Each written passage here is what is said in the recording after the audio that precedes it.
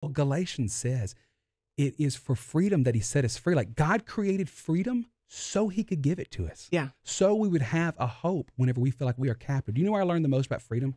Where? About 10 years ago. Uh-huh. Played 4 nights in a prison. That's where I learned about freedom. Because I'm going to tell you something right now. I saw freedom in the lives of men, all dressed in white, standing behind 4 feet of concrete and barbed wire in ways that I had not seen in churches in years. Yeah. Because those guys, they understood the importance of grace. Yeah. They understood the need for mercy. And for a lot of us, the greatest gift that God can give us, and this is hard to hear, is need.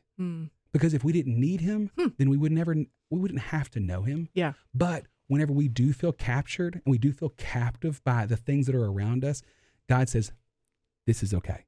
Because if you need me, I'm going to be there. Yeah. If you need freedom, I created freedom so I could give it to you. Yeah. I created grace so I could give it to you. I created mercy out of my goodness so that I could lavish it on your life. Yeah. So again, this is not one of those books where it's like, okay, I know how to be free and I'm totally free now and come and watch what I did. Yeah. That's not how it works. This is me walking through my own workings of what freedom looks like and just saying, can we walk together? That's why we put it in steps. And so every 7th day of this study, it's a retracing your step. It's where we go, hey, instead of just like trudging forward, let's look back on the last 6 steps and say, what step was hard? Yeah. What step was easy? What did we learn? What do we take? What do we still have to grow in right now? So it's like this daily recounts and remembrance and reminding of going like, okay, we may not feel like that we're not crossing a finish line until we are in heaven, right? Yeah. We are running a race, right? Yep.